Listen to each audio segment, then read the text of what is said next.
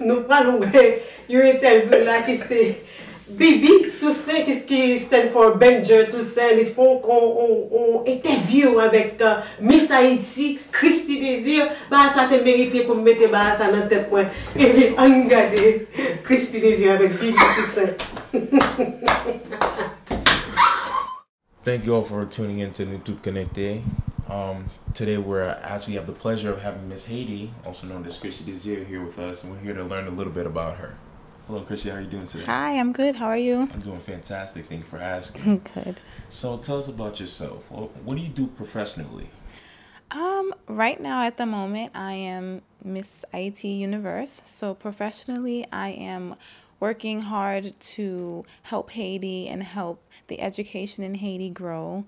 And my duty right now is to really get the children in Haiti as much free education as they can. And that's what I'm doing professionally. That's my #1 priority. But other than that, before that, I was doing marketing here in New York. But my life is just surrounded by Haiti right now. All right. Now you say you were doing marketing. What kind of marketing were you doing? Were you in fashion or just regular business? Well, while I was in college, I interned for Sean Diddy, and I was doing styling for him. And I did that for about 2-3 years. And after that, I graduated and I landed my first corporate job at Interscope Records. And I was doing branding and partnerships. So I would brand all of our artists with different brands and partner them like different brands as far as like automobiles, telephone companies, fashion. I still was able to do a lot of fashion, which I love deeply. It's a passion of mine. And I did that for 3 years, and then something just told me that I had to go back to my country because I truly feel like my purpose in life is helping Haiti. All right. And now, as I believe you mentioned before that you reside in Manhattan. Mm-hmm. How can you compare and tell me the differences from being in Haiti and living in a large city such as Manhattan? Well, I love both tremendously. Haiti and New York are 2 different places, and that's why I love living in both of them so much. I'm literally in New York 1 week, in Haiti the next, back and forth. I've been doing it back and forth for the past, ever since I've been Miss Haiti Universe. So I love both, but New York is a big city. It's very fast moving, but I can compare a little bit to the city, Port-au-Prince, because it's so live, it's so vibrant, and everyone is moving, especially by the market, the Shemas. And so it's similar in that sense as far as being busy, but it's very different. I love Haiti. I love where I'm from, Capua, and it's 2 different places, but 2 very beautiful, cultured places. All right, all right. And do you think there's any places in Haiti that share the same attributes as Manhattan or anywhere in the U.S.? I would say where the market is, and like going to like Chinatown or something where there's like a lot of people trying to sell you things, or the marchands cursing you out for not buying their stuff and buying the other lady's stuff and trying to give you a good price. And sometimes I'm like, okay, mbaba and they're like, no, vini chéri. So it's like the same thing going to Chinatown or something like that. So right, yeah. Right. Now, in regards to the diaspora that are still living here and haven't returned back to our beautiful country, what do you have to say to them? To be honest, I think it's a shame. I feel like a lot of people who move to the U.S. or France, Canada, they moved for a reason because they wanted a better life. They wanted better opportunity for their children, better education. And that's why my mom, she moved here and I was educated here in the U.S. But I think that no one should ever forget where they come from, because at the end of the day, we are all Haitian, and we've been, as a country, we've been suffering since we gained our independence. And it's not because we don't want to do better. It's just they're making it just so hard for us to do better. So I think that it's our responsibility as a diaspora to go back to our country. And if you can sponsor one child to go to school because you know, there's not any schools, it's not free in Haiti. So if you can do that if one person in the diaspora community did that for one child in Haiti, think about how better off the children could be. So I think that it's important that when we go on vacation, if we're going to go somewhere in the Caribbean, go to Haiti, visit your country, because Haiti is just as beautiful as any other island in the Caribbean. And so I think we need to give back. We need to help the tourism grow, and we need to spread the word to everyone that we encounter about our beautiful country. I feel like I'm like walking advertisement.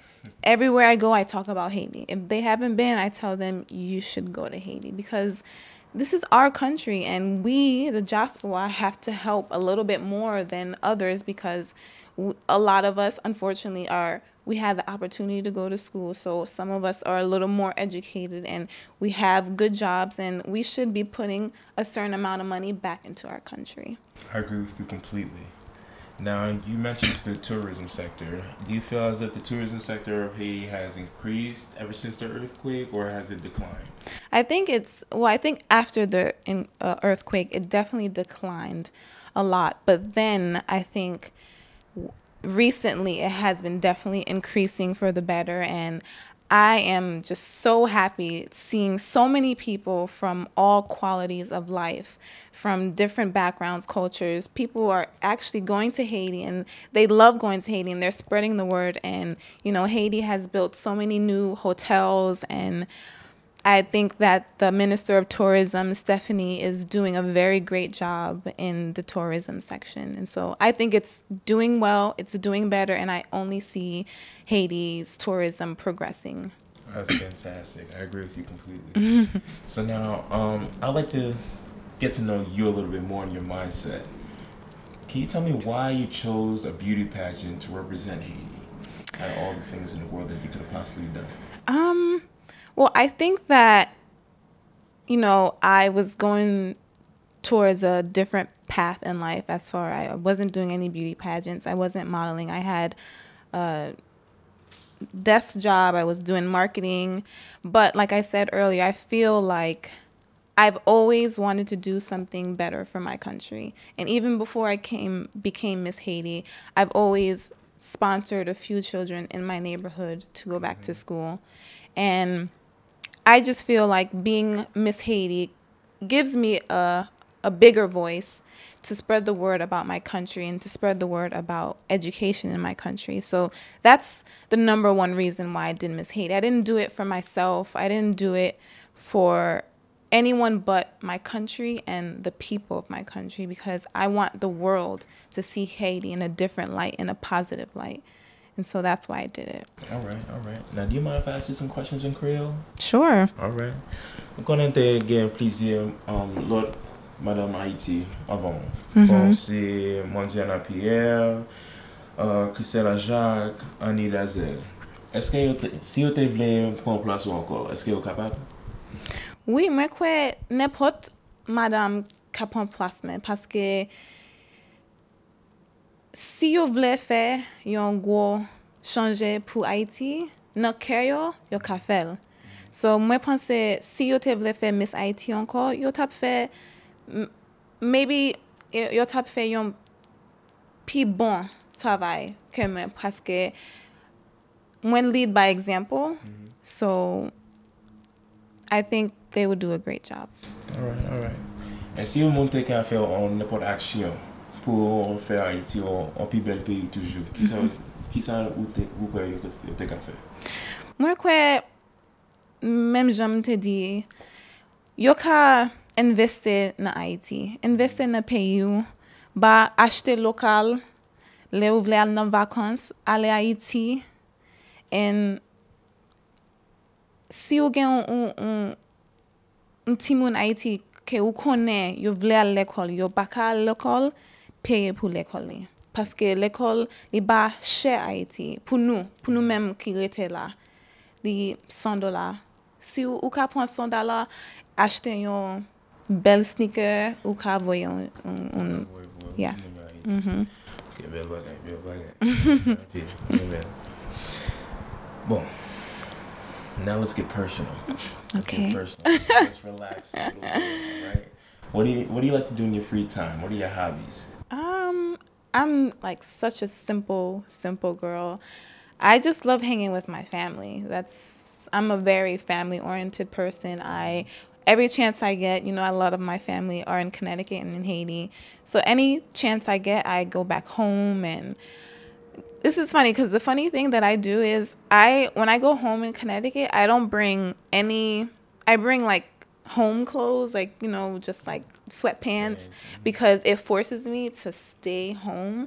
And I just like staying home. I don't like going out and partying in Connecticut anymore. I just like to stay home with my family. My grandparents are getting old and they're sick, so I like spending time with my parents, with my mom, who is such a fun person. So my brother and all my nieces and nephews, I feel like, you know, I'm only gonna be getting busier and busier, so I just want to spend the time that I have with my family. All right, so that means when it gets warmer, the family cookouts, you'll be there. Exactly. Huh? And we party a lot. It's so many of us. It's always someone's birthday, a christening, something's happening at least twice a month. So we party all the time. Enjoy life. That's yes. What I'm talking about. So, what kind of music are you into? Well, of course, I'm into compa. I love compa. Okay. I love all Haitian music. I love being in the streets and hearing gaga in Haiti. I love dancing, so anything that makes me dance, I love. I love reggae music. I love hip hop, R&B. I mean, I think I worked at a music label, so I definitely was surrounded by a lot of different type of music, from techno to EDM. I've been introduced to everything, and I love every type of music, but of course I love Haitian music the most. So who's your favorite artist? Haitian artist or? Haitian artist. My favorite, I love Amy Michelle. I always will love her. She's like the best to me. I love all the old school, like Ansi de Rose. My mom used to play that all the time. Of course, I love T-Vice, Team Lobe, all the new stuff, the Carnival music, Jakut. Okay. I try to go to the bals every time in New York. I try to if I'm here. And I just love to dance. I love being around my Haitian people and hearing Haitian music. And it's nothing like Haitian music. If you're not Haitian, or if you're not surrounded by Haitian people, you don't really understand the compa. You gotta really, it has to come deep within to really know the good music that we have. All right. So if you were to hear a little bit of compa right now, would you start dancing? I would. And I'll join you. I think Vivens has some music that he likes to play. Really? I believe so. Okay. Of course. Yes.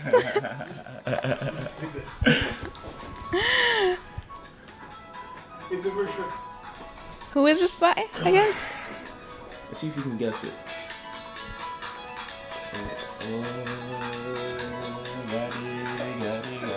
Wait.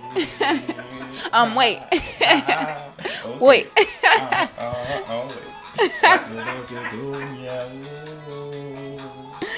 See, this is what I love. It's just like, it's our culture. Definitely. It's music. It's nothing like compa music.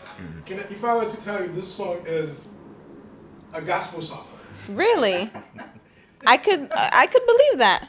Yeah, it is actually. Yes. I have a friend of mine who has a CD. And CD out. That's Nixon. He has a CD out. So. Oh wow! Yeah. Well, I need a copy of that CD, Yeah. so I can play it while I'm cleaning the house. Exactly. Yeah, get me out of this YouTube. All right. What are your favorite Haitian cuisines that you like? You know what's funny? When I was young, I used to not like legume. Whenever my mom used to make legume, I used to be like, no, I don't want legume. But now it is my favorite dish, legume. I love legume. I used to love boulette. I haven't had boulette in so many years, but I used to love when my mom used to make boulette.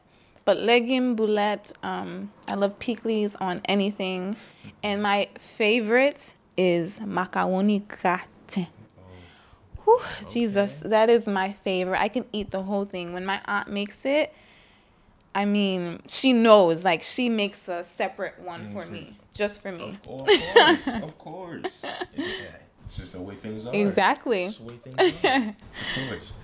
So now I got a little test for you to make sure that you're actually Haitian and you're actually human. Okay. I'm asking you to translate 2 words for me. Okay. Can you translate how to snore? How to snore? Snore. In Creole? Mm-hmm. How to snore. Gonfler. Okay, you got it. You got it. Gonfler. Okay, you got it. You know. Yeah. Now, just to loosen up a little, how do you say fart in Creole? Pete. I know that one for sure. All right, so you passed the test of being Haitian. Yay! So let's pass the human test. Okay. Can you make those noises? Sure. But I don't snore and I don't pity.